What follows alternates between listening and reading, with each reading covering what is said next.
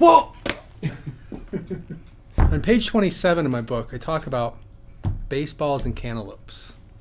Interesting topic. I use this as an analogy to explain something that especially women get caught up in, which is muscle. I mean, muscle tends to be this guy thing. I don't want to get boxy. I don't want to get huge.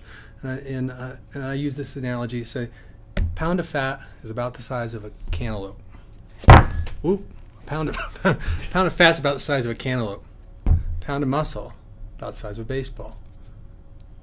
Now, if you were to swap 4 pounds, 4 cantaloupes, for 1, maybe 2 pounds of lean muscle mass, not only will your body burn more energy regularly, but it'll be smaller. So it's muscle. This is how I talk about this whole section in chapter 4 called muscle, how muscle shapes you smaller. Really, really, I mean, I think this is one of the most important chapters in the whole book, really, which is busting through the myths of strength training and the myths of strength, really, and having a stronger, leaner body.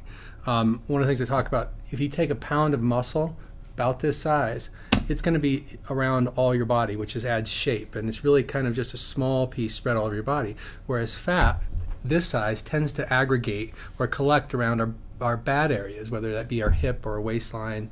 So you've got this in one spot, this all over the body. What's your choice?